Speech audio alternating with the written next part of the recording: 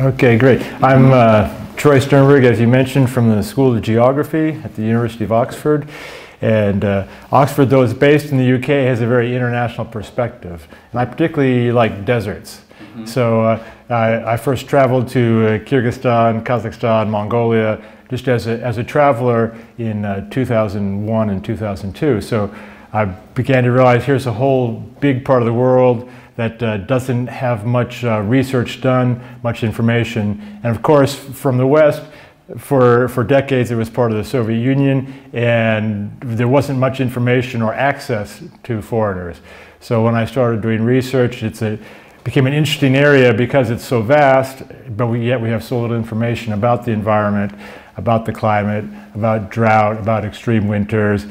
Here it's the mountains, and you have the northern Kyrgyzstan, you have southern Kyrgyzstan, different dynamics, and there's just so little information.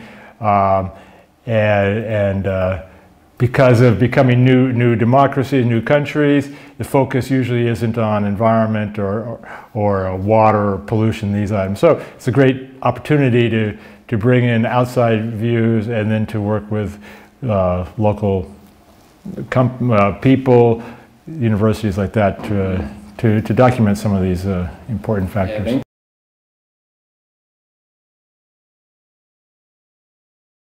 so we have a very strong partnership with the University of Central Asia here in Bishkek, and it has its two campuses. They're really a strong research and internationally oriented university, so for us that's very good. Their academic standards, their financial standards are similar to ours, so we're able to work very effectively with them. And our idea is to look at how do we make development more sustainable. So we're trying to develop a mediation model for sustainable infrastructure development.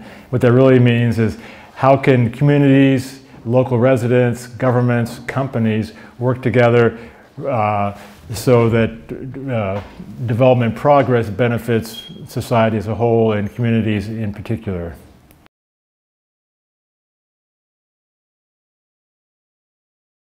And so the first thing is the lack of information for communities. So of course, if you don't know, if you don't have facts, but you see a lot of activity, communities think the worst. So the most visible or tangible way is water. So mining consumes great amounts of water. So what happens to the water after it goes through the mining process? That's very unclear. Kyrgyzstan has many mountains, so some of the mining can't be seen. So are there what we would say tailing dams or storage facilities for this contaminated liquid? That's unclear. Communities understandably think some of the pollution goes into their local rivers. They drink these rivers, they use these rivers for their agriculture, for their animals, so they think it's then they're consuming this water that may damage them. So really it's about more information for citizens to either confirm or dispel how mining might be affecting their health and livelihoods.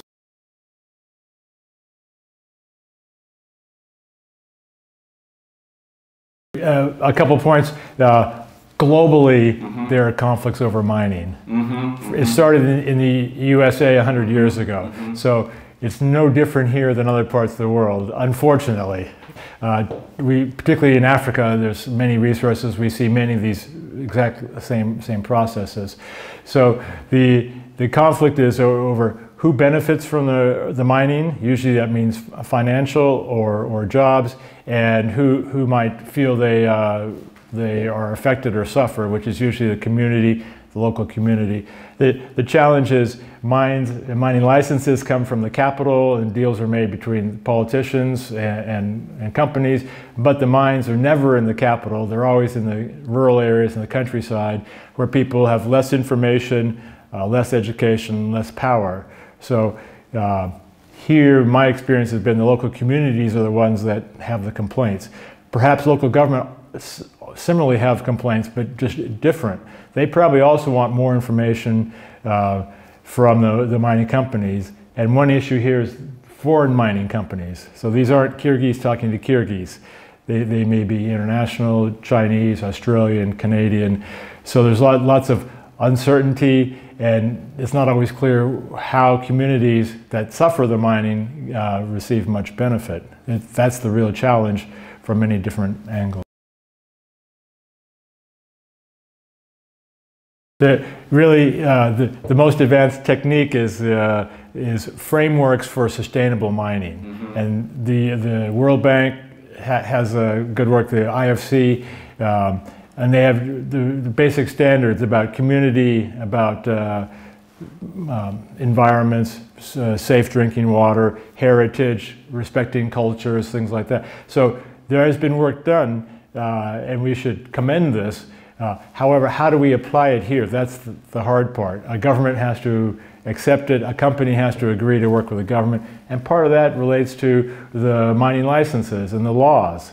And do companies follow the law? Can Kyrgyzstan and other governments enforce their own laws? A lot of time companies have too much power. They're very organized, they have the capital, the machinery, the technology, and many countries simply don't have the capacity to monitor or impose the laws, affect the laws, and enforce them with the companies.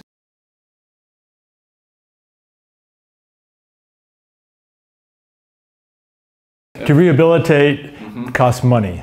And does the state have money? Do the companies that pollute, or they even exist? Probably not. So if you don't have money to treat the soils, then that's the real challenge. Think of Fukushima in Japan when the nuclear power plant burst. So Japan has the ability to remove all the topsoil and sequester it, bury it so it's no longer around. Here, that's not going to be possible, or Chernobyl in Ukraine, it's not possible. So the first thing is to isolate the areas so that humans aren't interacting with it. As much as possible, if there's uranium or the more active material should be stored somewhere as safely as possible, buried, whatever, in concrete bunkers like that. But knowing the reality of it, the best thing we can hope for probably is to keep people out of these areas and try and keep any of this away from water supplies or pastures where animals are going to be eating than people are going to be eating. A great case is the island in the Aral Sea where the Soviets stored nuclear waste. And it was fine as an island, no one could get there, but as the Aral Sea dried up, now people take motorbikes out there to salvage metals, and that's extremely hazardous to them and to the environment.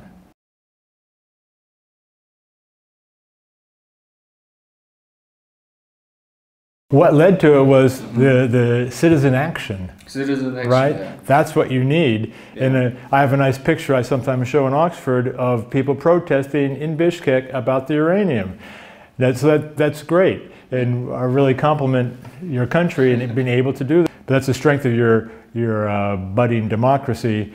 But also, don't stop now. We have to maintain it. People in Issyk told me, okay, the trucks stopped for a month, but now we hear trucks. What does that mean? And today we have many ways of monitoring, remote sensing, from Germany or somewhere else, Australia, they could monitor what's happening on the ground with this uranium mine, or drones or other things like that to check, validate, and maybe demystify what's happening. Governments around the world promise many things, but do they always deliver? So we have to be vigilant and not just think, okay, last summer I was told it stopped, but make sure it stopped this year, it doesn't start again next year, like that. So.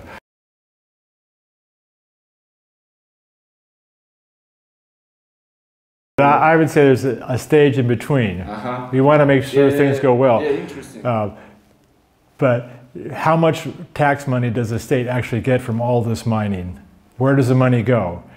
If you could show, if the government can show and the citizens can see the benefit of money, then we have an issue. But is there enough economic benefit for the environmental and economic cost? That's the question. I'm not convinced that the government's making enough money from the Russian mine or the gold mines to justify more investment. And does more investment actually benefit the Kyrgyz people, or does it benefit the elite? Before we encourage other minds, we should make sure we get any benefit. And my feeling is we probably don't get as much community and national benefit as we think. So then that's the real question.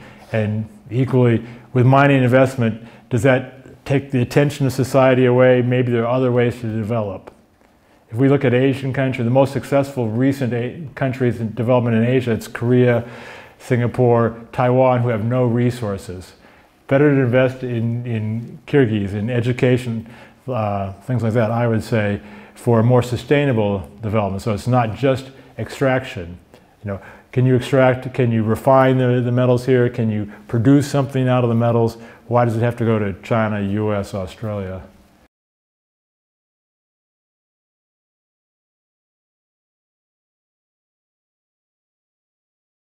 Not an expert in all these countries, but throughout Central Asia there's a lack of water, and how do you allocate it? Uzbekistan, Kazakhstan, they've done a lot of farming. What happened to the rivers? Where is the Sirdarya, the Amudarya River? That's a huge environmental issue. Aral Sea, the UN calls it the worst environmental disaster in the world. So those are very obvious. Then I think one of the biggest issues is not even the environment, it's the management. The Soviet management approach, like the current Chinese approach, does not care about the environment at all. It's all about exploiting it for local or national benefit. So the methods they use then were very polluting, not just Kyrgyzstan, but all the way to Czech Republic, Poland, those areas. So that some of what I've seen in various parts of the world is quite appalling. So it's management and leadership. And I personally feel the bureaucrats from the Soviet era, their time has passed. It should be younger people like yourself that have a broader range of knowledge and concerns. Because if bureaucrats let the land be polluted or poorly treated, whether it's fertilizers or chemical pollution, that's the real problem. And because there's a lack of water, we have to worry about, will we have adequate drinking water supplies? Can we grow enough food that's edible for our citizens? So it's really management as much as scarcity. Central Asia has always been dry and much of it a desert. That's not changing greatly, but how we use it, that's the issue.